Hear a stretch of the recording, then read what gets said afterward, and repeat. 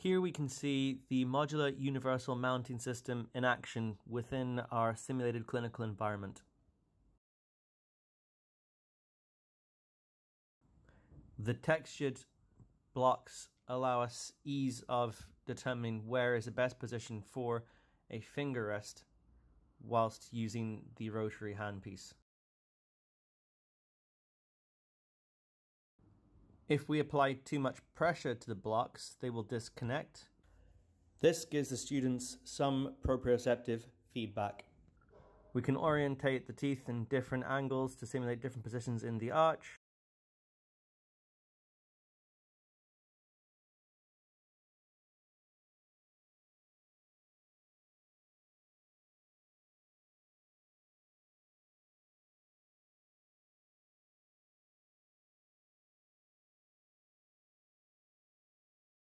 It is easy to exchange the side in which we're working on.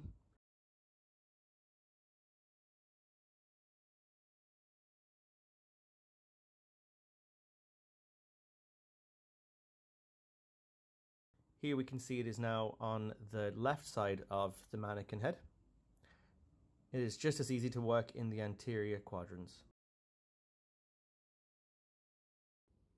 The mounting system can easily be used extraorally on a tabletop or work surface. The current iteration demonstrates significant stability over its predecessors. This configuration is particularly useful for our introductory exercises where the students are getting acquainted with the use of contra-angled rotary instruments. This can be used in multiple configurations, both for left-handed and right-handed operation.